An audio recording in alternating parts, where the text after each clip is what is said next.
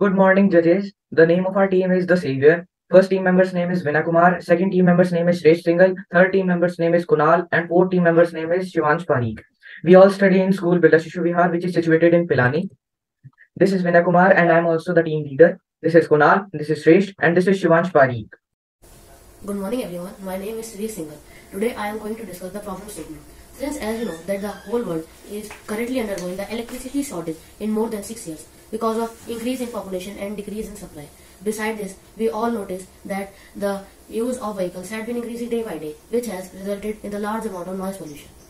Hi, I am Kunal. So the proposed solution is that we are going to make a device which will absorb the sound energy coming from the vehicles running on the road and convert it into electrical energy.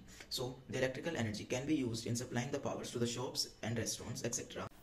Hello everyone, I am Shivansh Parikh and I'll be telling you about how our solution or idea works. So first of all, our project consists of a transducer, transformer, LED, battery, Arduino and resistor.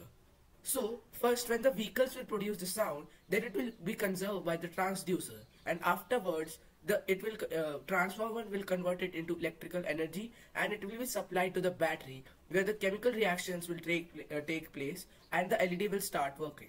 This is our solution and idea. What makes the idea great? The thing that makes our idea great is sound energy is renewable energy and can be used in many situations.